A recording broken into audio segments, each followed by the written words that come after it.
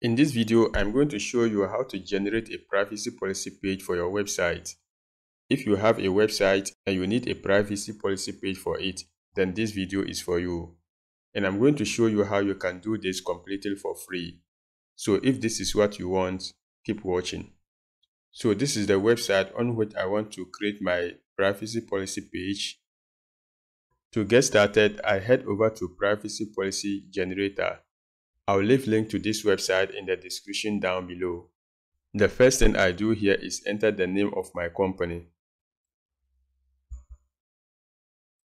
I have Dikupages agency.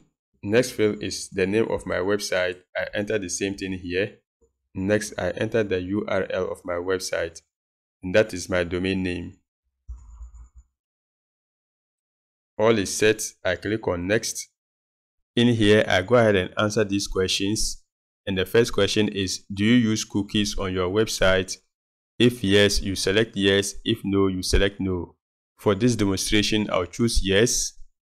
The next question is, do you show advertising through Google AdSense on your website? My answer is no. If it's yes in your case, you choose accordingly. And the final question, do you show advertising from third parties except Google? My answer is no. Then I go ahead and click on next. Next, I select my country. I'm from Ghana, so I choose accordingly. And I go ahead and enter in my email address right here. I have it here. I click on generate my privacy policy. And now I have it right here.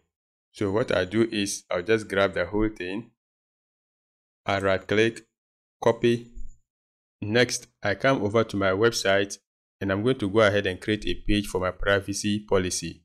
To do that, I hover on new, then I click on page.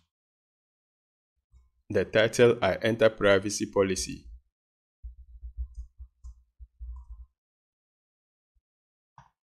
In here, I go ahead and paste in my contents. Awesome.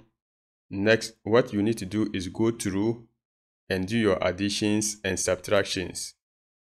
Maybe I don't need this title here, so I click on it. Then I click on the three dots icon here and I remove the heading. All is set. I click on publish. Publish again to save my work. It is saved. I click on view page. And now I have my privacy policy page neatly generated. Perfect. So that's it on how to generate a privacy policy page for your website for free. Now, if you also need a terms and conditions page for your website, make sure you stick around to watch this video on your screen right now. I'll also leave a link to the same video in the description down below.